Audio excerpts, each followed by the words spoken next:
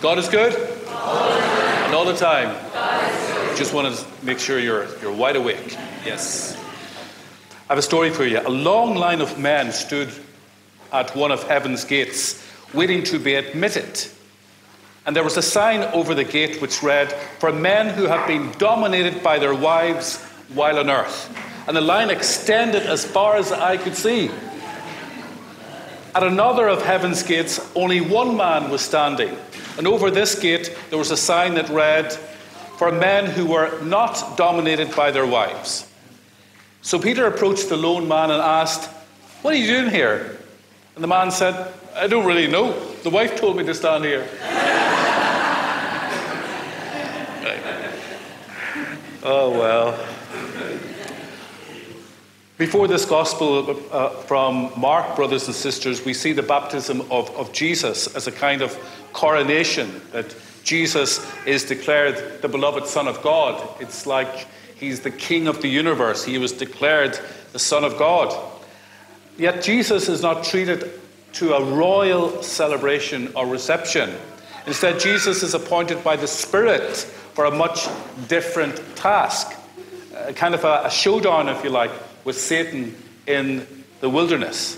The Spirit drove Jesus out into the wilderness, and he remained there for 40 days and was tempted by the devil, and he was with wild beasts, and the angels looked after him.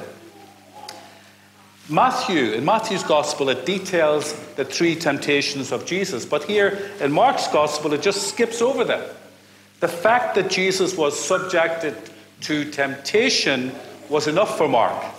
The Spirit drove Jesus out into the wilderness, and he remained there for 40 days. So Jesus in the wilderness for 40 days, that's a long time. And these 40 days were not sort of a random number just picked out of the sky. In Deuteronomy chapter 8, it says, Israel was in the wilderness after crossing the Red Sea for 40 years. And in Exodus chapter 34, Moses was on Mount Sinai for 40 days and 40 nights. So in each of these examples, the wilderness was the proving ground, if you like, the test of faithfulness, the promise of deliverance. And this is why Jesus is in the wilderness at the start of his ministry. And secondly, Jesus is tempted by Satan. The Bible presents Satan as a very real individual. Yet in our culture, many think of Jesus or Satan as a sort of floating dark cloud or a personification of evil. Many think of Satan as nothing more than superstition and kind of fodder for scary movies and Halloween. But in the Bible, Satan is presented as an evil, personal, spiritual being who is very, very real. And the name Satan means adversary, or if you like, enemy. And this spiritual being is the enemy of God, the enemy of good, the enemy of every person who attempts to submit to God. In Revelation chapter 12, Satan is called the devil, the deceiver of the whole world. The devil is not a mythological idea or a representation of evil. In 1 Peter chapter 5, it says, "Be calm but vigilant, because your enemy, the devil, is prowling around like a roaring lion looking for someone to eat. Stand up to him, strong in faith." So what is betrayed for us is a conflict of two kingdoms and two rulers. Jesus, the king and ruler over heaven and earth, and Satan, the prince of darkness.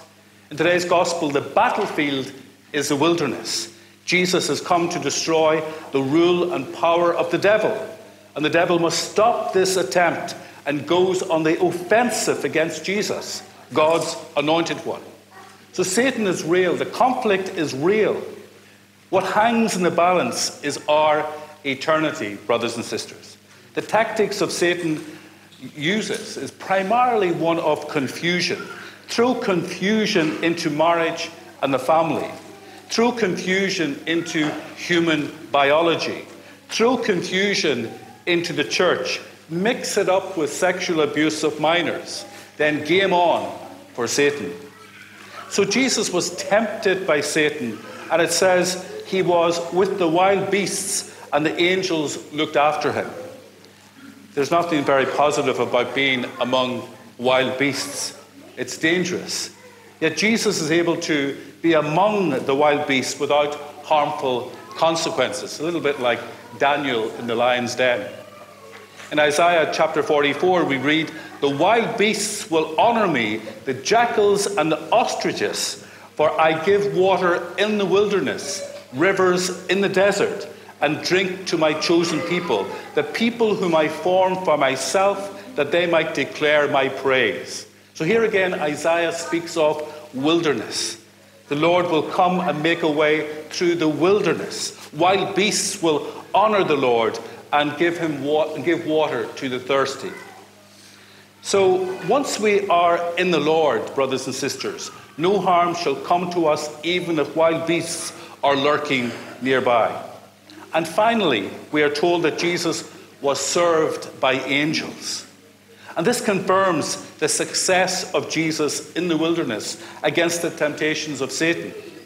The angels were serving Jesus in each one of those 40 days in the wilderness. The angels were serving Jesus.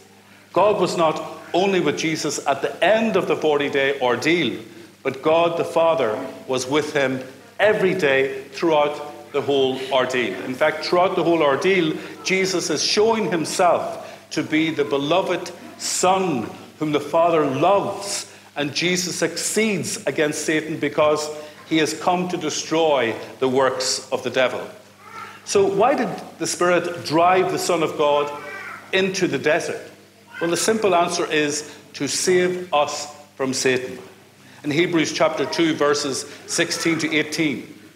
"For this reason, he had to be made like us, fully human in every way, in order that he might become a merciful and faithful high priest in service of God, and that he might make atonement for the sins of the people.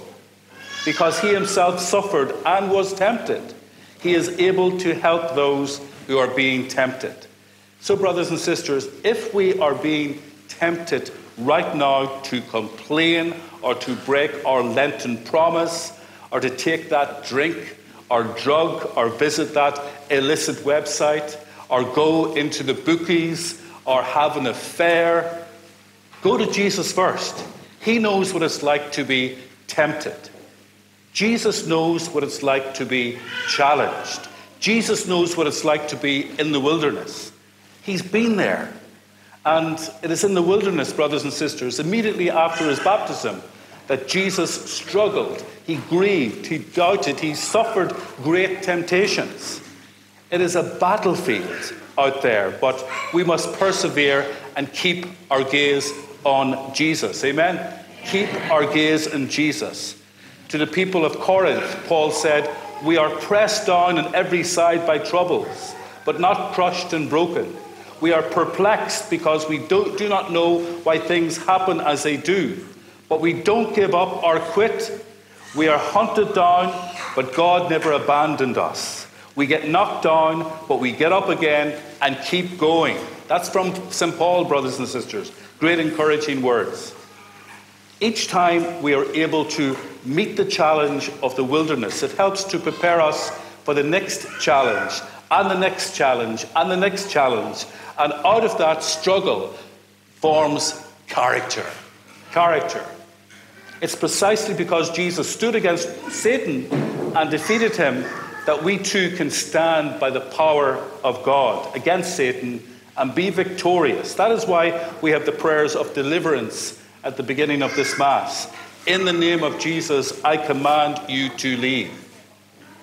So here's a little exercise. Think of any area of weakness you may have. It could be greed, lust, jealousy, anger, drink, spreading gossip. I'll give you a moment to choose your weakness and your one big temptation. Now, imagine the consequences that would occur if you were to yield to that temptation. Think of the list of people who would suffer if you chose that temptation.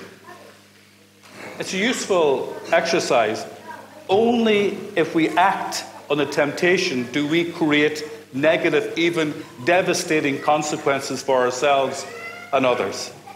I think it would be a great to begin confession with the priest saying something like, give me one example when you did not yield to temptation. Well, I was offered a drink and I said no because I was driving. Excellent. Or I switched off the laptop, or I took a whole day off social media. Fantastic. Or I never give out to the husband or wife for one whole day. Hallelujah. Or maybe just an hour. Right. Brothers and sisters, when we learn from Jesus today, what we learn from Jesus today is that we meet the challenge of the wilderness by meeting God each day. Remember, God was there each day with Jesus for them 40 days. Jesus was in contact with the Father every one of those 40 days. When you meet God each day in prayer and in scripture and in worship, you will hear God's voice in the wilderness, just like you do when you are on the mountaintop. And that voice of God will prepare you for whatever temptations might arise when you find yourself in the wilderness the next time. So let that be our Lent this year. God is with us each day. May we intentionally be with God each day. And when we do, we will recognize temptation and resist it in the name of Jesus Christ, our Lord. Amen. Amen. Praise you, Jesus. Praise you, Lord. Please stand.